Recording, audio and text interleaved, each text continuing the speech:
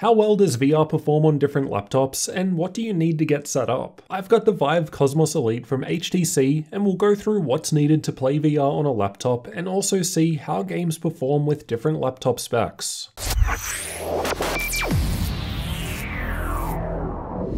First, let's get an idea of what the Cosmos Elite comes with, as this will be useful in understanding what your laptop requires. There's a lot inside the box, including the headset, 2 base stations, 2 controllers, 5 power adapters, and the cables to connect to your PC. 2 of the power adapters are used to charge the controllers over micro USB, so there's 1 for each. The other 3 power adapters are for the headset and 2 base stations. The base stations get set up diagonally over the play area, and they have threaded mounts on them which attach to standard mounting solutions like tripods. I've got mine attached to some light stands. There are wall mounts included if you want to permanently mount the base stations to the wall though. The headset has a single cable coming out of it, and this connects into the included adapter. The adapter has full-size DisplayPort and USB 3 Type A cable which you connect to your PC, or in this case, our laptop. The adapter also connects to one of the power adapters, which is how the headset gets powered through the single cable. Full-size DisplayPort on laptops is much more rare compared to desktop graphics cards though. However, there's a DisplayPort to mini DisplayPort adapter included in the box, which works well for laptops as mini DisplayPort is far more common. Lately, DisplayPort over Type-C seems to be becoming much more common with the majority of laptops these days. Unfortunately, there was no Type-C adapter included in the box. However, I bought a cheap Type-C to mini DisplayPort adapter from the internet. Unfortunately, it didn't work with the MSI P65, as its Type-C port isn't wired directly to the Nvidia graphics. So I get an error saying to connect the headset to a port that connects to the Nvidia GPU. And this is why I've started noting this in my laptop reviews. You can check this in the Nvidia control panel. Here we can see the Type-C connection goes to the Intel graphics. I did the majority of my testing with the MSI P65, as it's got a mini DisplayPort and fair specs. But we'll test some lower powered laptops too. Once it's all plugged in, the setup process was quite easy. The VIVE software walks you through the basics very well. I played some Half-Life Alyx for my first VR experience. And apart from the fact that VR takes gaming to a whole new level, the RTX 2060 Max-Q in the P65 had 0 issues running the game at maximum settings. This isn't really going to be a review of the VIVE Cosmos Elite given it's my first VR experience at home, so I've got nothing to compare it with. But yeah, I will say once it was all set up, it was definitely fun getting into the available VR games. At the moment, when you buy the Cosmos Elite, it comes with a 6-month subscription to Viveport, which has about 900 available VR games for you to play. Anyway, let's get into some benchmarks. I've only been able to test the laptops that I've currently got on hand at the moment, but let me know in the comments if you want to see VR testing added into future laptop reviews. And if so, what tests or games, as I'm still learning the ways of VR.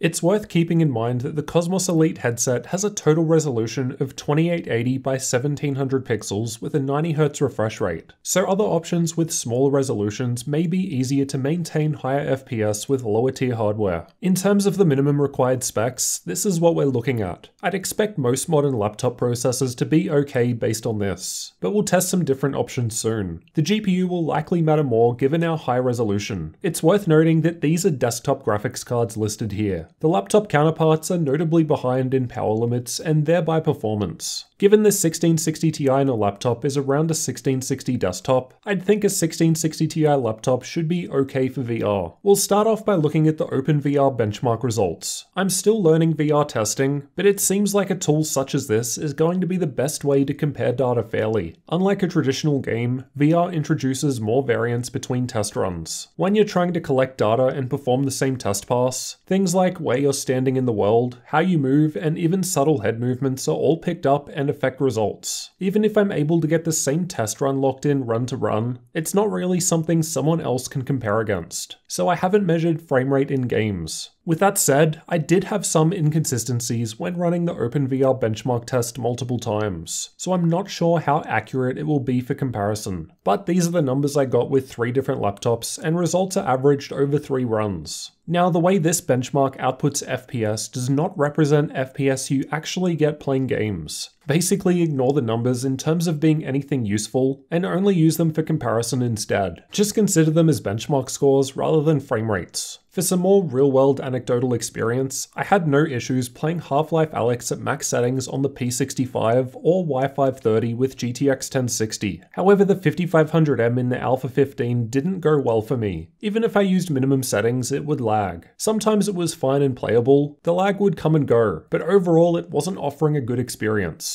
And the OpenVR benchmark did put it in last place out of these machines. Games could also be hard to test because they might cap out at 90 FPS, matching the 90Hz refresh rate of the headset. I'd love it if you guys could let me know how you want to see VR tested in future laptop reviews. Please let me know. I like that OpenVR benchmark actually requires a headset to run, unlike other tools. It's not perfect, but testing actual games seems to have its own challenges too. I can of course play them and tell you how I thought it ran, but I'd prefer to get hard numbers. But as mentioned, that's going to be hard to do accurately. The VIVE Cosmos Elite with its higher headset resolution should also make it good for testing with. Again, I haven't tested others, but in Half-Life Alyx, I thought it looked great. In terms of price though, it's on the higher end of the spectrum at $900 for my friends overseas, or 1700 Australian dollars here in Australia. Given I haven't had a chance to test lower end options out, it's really difficult for me to say how well the Cosmos Elite stacks up. But again, this is not a review. Just a first look at VR and how I might be able to incorporate testing into future videos. Anyway, let me know in the comments if you want to see VR testing added to future laptop reviews. And if so, let me know any suggestions you've got for VR testing so that I can improve this. And of course, if you're new to the channel, then get subscribed for future tech videos like this one.